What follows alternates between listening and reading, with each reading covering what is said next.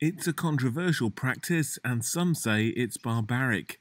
Now, a French group for the protection of birds has said that the hunting of birds by glue trapping hurts the country's biodiversity.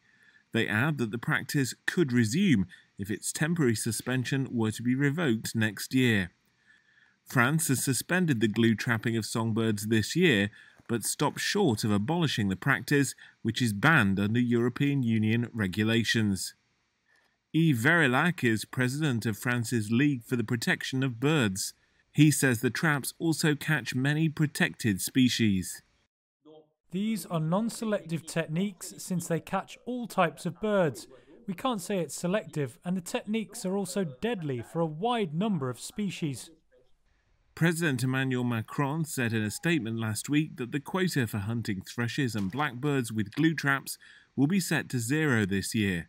France is the only country to still allow the catching of birds with glue traps, despite a 1979 European Union ban. France has allowed the practice every year under a 1989 decree, as long as it's controlled and done in a limited quantity. Willy Schrein, the president of the National Hunting Federation, says glue trapping is an historic tradition.